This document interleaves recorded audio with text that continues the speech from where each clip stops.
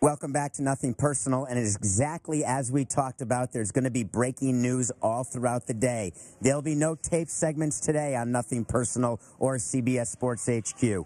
It is now being reported and confirmed that Kansas and Duke, you're talking about two high seeds, likely a number 1 and a number 2 seed, have both said that they will not play in the NCAA tournament. Whether you've got fans or you don't have fans, they will not play in the tournament. For good measure, a bubble team, Arizona State University, a bubble team, by the way, a bubble team who would have not been on the bubble had higher seed teams decided not to play. They too said they will not play.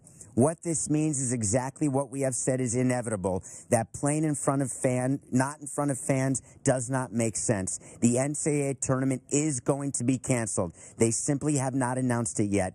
What I want to do is bring in Gary Parrish, who is our resident expert in NCAA. And the first thing I want you to do, because this just happened, can you please react to what it means when a program like Duke, let's start with Duke, says that they will not play in the NCAA tournament? In the simplest terms, it means we're not going to have the NCAA tournament next week. Obviously, nothing is official yet, but all signs point to that announcement coming, I would assume, in the next. Also, the committee chair of the NCAA tournament. So once that school says we're not playing, it seems pretty clear to everybody with even a little bit of common sense that we're not going to have the NCAA tournament next week. Now the only question becomes, is it going to be canceled to never be played or suspended and played at a later date? One of the issues that we have to talk about is what's happened in the sports world is you've had drips and drabs of announcements. You've had one conference at a time. This started with the Ivy League saying they were not going to play their tournament, and they were criticized mercilessly, but they were leaders, as they are often. So instead of having one team do it at a time, do you not see an advantage toward being proactive if you're the NCAA and being fluid in your announcement and saying right now we are taking down the NCAA tournament?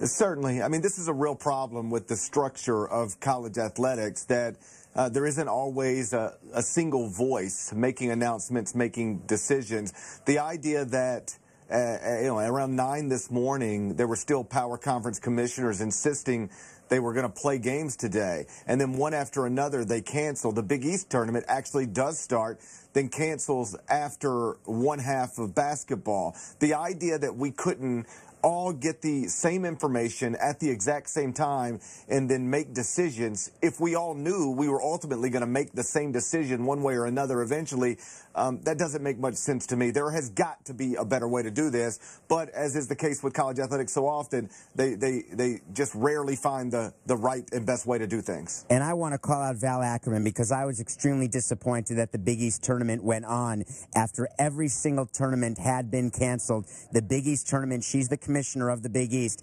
that, and you know her as being the former president of the WNBA, that tournament continued. It was surreal watching a game being played, almost worse for me than watching the NBA. And then at halftime, they choose to actually cancel the tournament. And my point to you, Gary, what do you think it's possible that Val learned between tip-off and the end of the first half that made her cancel at halftime and not before the game? Well, she got on a call with other conference commissioners, at least one, and gathered more information. She said that swayed her to make that decision. But I'm with you. The idea that they would even start that tournament when every other tournament of that level was not going to happen seemed nonsensical at the time. It was clear, even while they were playing, that the next game would not start. So why you continue with that game or even start that game, it was hard to understand. So now I want to talk about next steps, because that's what everyone is going to be asking, and I certainly have an opinion on this. Is the NCAA tournament going to be canceled? Is it going to be postponed? From a logistics standpoint, you're talking about so many moving parts. You're talking about booking arenas and having arenas available to host these games. You're talking about getting the kids, the student athletes, back ready to play game action after not practicing or playing for what I don't think is going to be weeks, but what I do think is going to be months. From an absolute logistics standpoint, are you hearing anything about the possibility of postponement versus straight-up cancellation? I think both options are on the table right now. The point you make about logistically trying to postpone, it's very difficult to postpone and then play later. Can you secure the arenas to get this done? Right now, Duke is suspending all athletic activities. That means no practices. How much practice time are they going to miss to then pick up an NCAA tournament, several weeks or maybe even months from now? Obviously, in a perfect world, we would all like to play this at some point and allow the teams that had real national championship aspirations, take a shot at it and see if they can, cut nets after 6 wins in the NCAA tournament. But right now, that much is unclear. They're going to pick between two things, cancel and postpone. But which side they're going to pick is hard to understand at this moment, hard to predict at this moment. The simplest is to just cancel, but that's also the most devastating. Yeah, I agree it's most devastating, but from where I sit, having run a team, I can only tell you, having looked at the logistics of what it is to reschedule something like a tournament, I don't see how it is even remotely possible to postpone it. Plus, you then have the network issues, whether or not they've got the open slots and the ability to actually broadcast. So there's so many layers, and we're not going to have all the answers now. The most important answer we have, and we got it thanks to you, Gary, is that all of these cancellations, and we now just sit and wait for the next bit of breaking news when the NCAA officially tells you that the tournament has been either canceled or postponed. Thank you so much, Gary. Thank you. I now want to talk to you. I'm lucky on Nothing Personal. It's 2 in a row today. That's how special it is. We've got Dennis Dodd. Dennis Dodd is a CBS guru for all things NCAA. Dennis, how are you? I'm great, David. Strange times we live in, huh? Yeah, this is something that you just can't plan for. There's no contingency plan. And what I've noticed is that the leagues have not been as nimble as I wanted them to be. And I was a part of one for a long time, and I know what it takes to make these decisions and communicate these decisions. And I just feel as though that all these organizations basically said, I don't think it's going to happen to us. I don't think it's going to be so bad. We can't contemplate any sort of canceling or postponing. Then the Ivy League started. What I want to ask you to start with, hearing what happened with Kansas and Duke, have you heard any other teams are going to come out and follow Kansas and Duke by saying they will not play in the NCAA tournament?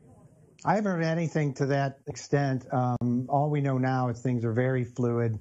The NCAA, I have a story up on the site right now that the NCAA is going to take the day, likely meet into the night, and then probably won't have something until tomorrow. Now, that comes with the caveat that this could change in 5 minutes. We know how the cascading series of events that started yesterday have been ongoing. I frankly don't know what they have to figure out except the insurance that, they would have to claim after canceling the tournament. But that's what I'm reporting right now, that this will extend most likely into tomorrow right now. One of the problems I have with it extending until tomorrow is everyone is sort of suspended in this era, in this sort of aura of disbelief. Is it possible that something like the NCAA tournament could be canceled or postponed? And what people aren't focusing on, these are college athletes, and at their colleges, they are all going to online classes. They're having extended spring breaks, and then even if they come back after spring break, there are no more classes where you are actually in person. So right now, you have to think about not just the athletics, where again, it's not just basketball, Dennis. This is every sport in the NCAA. When a team or school announces that there's no more athletics, we think basketball because of NCAA tournament time, but this applies to every other sport. So how is it possible that they would have a tournament happen in basketball when every other sport, all those tournaments and practices have been canceled? Well, I'll start at the beginning. The economic pressures in the Ivy League are much less than they are in the ACC, the SEC, and the other Power 5 conferences. That's why you saw this start, basically. It started with Johns Hopkins, Division III. I think they canceled some games. And then it was the Ivy League, which has a much bigger academic mission than any of these conferences. And then it came up, I think the Big 12 was first after that, then Big 10 and ACC may have been last yesterday. I'm not sure, SEC. But look, it's nothing more than economic concerns. The NCAA is going to be fine insurance-wise because that's their only concern right now. But I'll tell you what another concern ought to be, David. If one of these players, and they play this tournament, one of these players now contracts the coronavirus while at a site or while playing a game, the NCAA won't exist anymore, supposedly because of a lawsuit, possibly coming from that player. That's something they have to think about. The question is, from you, I think, and a lot of people, is why hasn't this thing been shut down yet? So you brought up 2 points that I'm going to have to talk to you about. The first one is this show is nothing personal, where it's all business. So I absolutely understand what you're saying, that for the NCAA there were economic, and for the conferences there were economic concerns. However, for a total straight business guy with no emotionality, for you to tell me, and I know you know it and think it, that the Ivy League is just superior academically so they don't have as much money to lose, I will say that I think from a leadership standpoint, they showed leadership and a absolute reckless indifference on the economic side, which is exactly what this virus calls for. The other leagues, the other conferences have thought of economics first and public health and safety second, and that has caused the fits and starts in terms of what's been canceled and what's not. So do you even see any possible economic reason, why the NCAA would not continue past their ban of fans and go toward a straight cancellation? Well, I'll say this. I don't think there should be an economic reason. I talked to a source this afternoon who said the schools will be made whole by their units. They play for units. They play for equal units as they advance in the tournament. 90% of the NCAA budget comes from the tournament. And that's significant because most of that money goes back to the schools. They each get, I think it's $350,000 in student assistance fund money that they can disperse to students, and a whole lot more. They've got insurance for that. I'm sure the insurance was quite pricey. I don't know if it'll cover everything, but it'll cover some of it. The conferences, I am told, did not have that sort of insurance because they couldn't get that sort of insurance. The premiums, David, were so pricey to get insurance for, let's say, a biological event, which is what this is, that they didn't get it. And they're going to lose money. They have rainy day reserve funds. But I think it's what you're saying. That shouldn't even be top of the list right now. We shouldn't even be thinking about that. It should be player safety and the safety of the public. What happened in the NBA, where they waited for a player to test positively, they cannot afford at all for that to happen in the NCAA, which means it is a non-starter that this tournament will happen. It is going to be canceled and or postponed. Dennis, thank you very much. I appreciate your time. Definitely. Thank you, David.